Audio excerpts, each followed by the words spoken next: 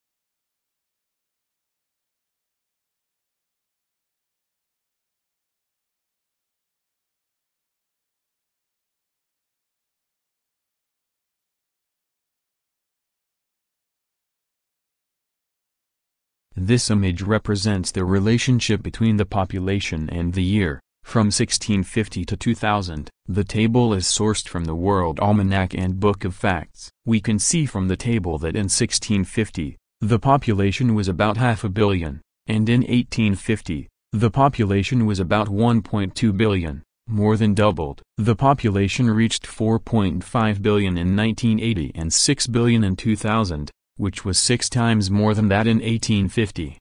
Over the 350 years, the population increased by 12 times. In conclusion, this image shows very significant information.